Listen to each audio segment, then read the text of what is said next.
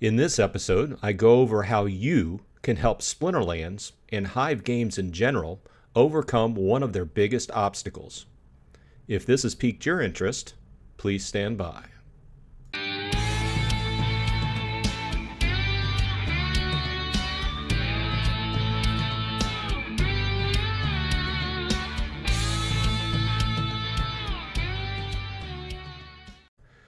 Welcome back, all you Splinterheads. Bronze Dragon here, saying thanks for dropping by. I appreciate your time.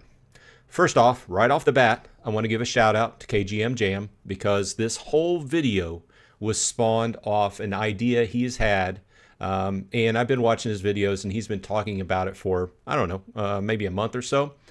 And when he originally started talking about it, I wanted to do a video, but I started thinking about it and I didn't know exactly where I wanted to go with it because I know that I wanted to take his idea and kind of take it a little bit further.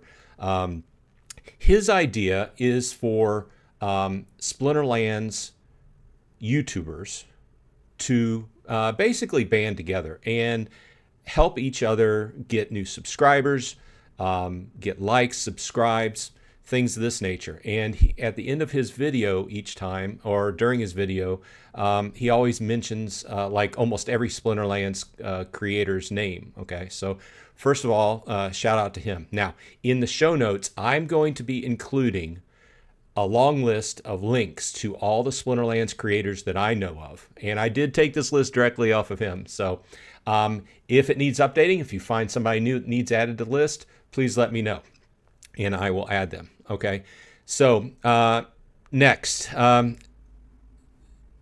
my thought process from there went to the fact that one of the major hurdles that Splinterlands has, and you know most blockchain games in general have, is marketing. One of the things that I've said since I started playing is they need better marketing. Now, there's been a number of different things going over the years and to better or lesser success. But the fact of the matter is right now the team, as far as I know, isn't putting a lot of or any money into marketing.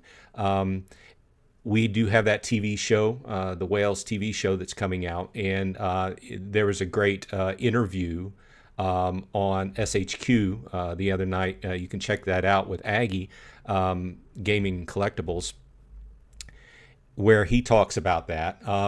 But other than that, there's not a whole lot out there. So with that in mind, and thinking about what KGM was saying, my mind went off on a tangent, like it does sometimes.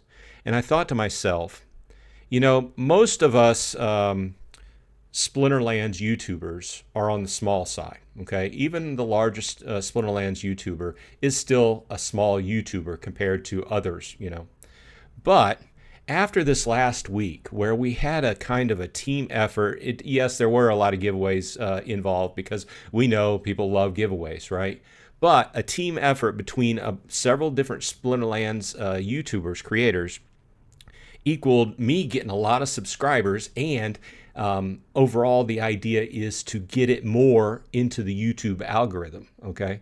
So the idea, my idea, is that it is better for Splinterlands and other blockchain games in general, especially on Hive, that the more we can push videos out and get subscriptions, likes, subscribes, comments on all these videos, the higher we can push it out there and get into the YouTube algorithm, the more front pages we pop up on with Splinterlands news, the more we can get the news out to people about the game, okay? This is advertising. We're basically the advertising team for Splinterlands. Now, we all cover it in a different manner. So I'm going to pop up a graphic here. Let's go ahead and turn on this. So this is my list, which I took it off of KGM. And I will have all their links in the show notes. But my idea process is that you, as a single solitary user, are just one person. But if we all do this, this is a large mob that can extrapolate the numbers. And I'm thinking all that you need to do, we all watch YouTube videos about, I probably watch 5 or 6 videos from different content creators on Splinterlands on a daily basis. And if you just make sure that you're subscribed to them, that you like the video, and leave a comment. You could like the video. You might not even agree with what they say, but leave a comment and leave a reason why, okay? Because as a YouTube creator, I fully know, in fact, a large portion of people don't agree with me, but that's what makes it great, because we all have different opinions. Every single person on this list covers Splinterlands in a different way. We don't all look at it the same way. Our minds all work differently. We have different personalities. We have different concentrations. Some people on this list love strategy in the game. Some people in this list like talking about it all. Some people are very positive and very gangbusters on the game. Some people are more reserved and very, maybe a little bit more critical. But the fact of the matter is, everyone on this list, I would go out on a limb to say that everyone on this list wants Splinterlands to succeed and be a great game. We all want this game to do well and to attract a lot more people, okay? Otherwise, guess what? We would not be using our time to do videos on it, okay? So a lot of people accuse me of casting salt. I think that I just like to be very practical about things, whereas some other people look at it are at the top of the game, spending a lot of money, very into it. That's fine. It takes us all, right? But my point is, getting everyone together, and my challenge is to you, okay? My challenge is to you to make sure that you're subscribed to everyone on this list. And not only that, make sure that when you're watching somebody's video, put a like on it.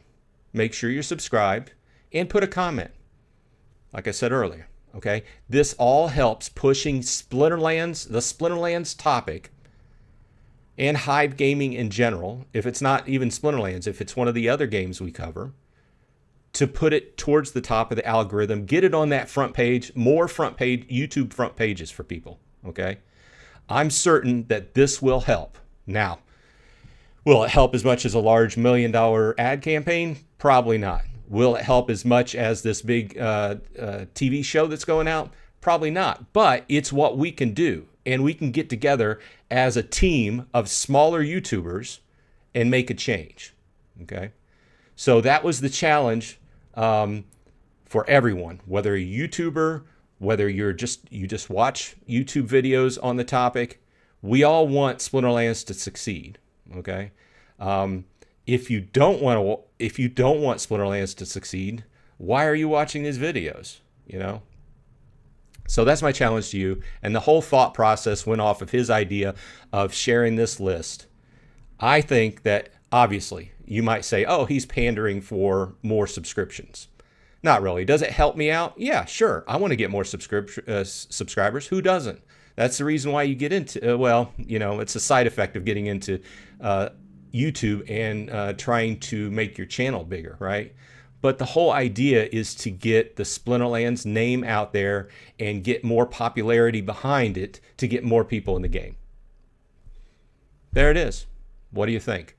Leave your comments in the show notes and I'll answer you back. Other than that, the challenge gauntlet has been thrown.